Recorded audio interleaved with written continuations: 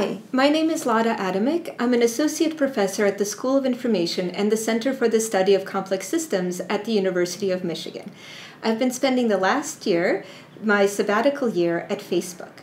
I've also taught network analysis for the past 5 years. What is network analysis useful for?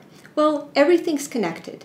People are connected through social networks. They're connected to information, organization, places.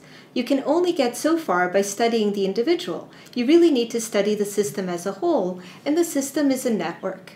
Network analysis draws from graph theory in mathematics, social network theory in sociology, and more recently, the past 10 or 15 years, from a number of developments in fields as diverse as computer science, physics, biology, economics. The way we'll go about learning in this class is I will give a series of short lectures, 10 or 15 minutes, explaining the theory and the methods. Then you will be able to interact with some online demos that will help you build intuition about the structure and the evolution of networks and the processes that occur on them. You'll also have an opportunity to use state-of-the-art software tools in order to analyze real-world data sets.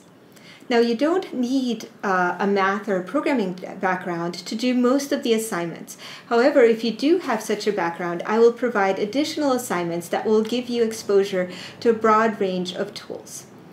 The questions that you should be able to answer at the end of this course are, for example, who are the most important nodes in the network? Or, is there hidden community structure? How does this structure affect processes such as diffusion or opinion formation? I hope we'll be able to examine those questions together in the fall. I'll see you then.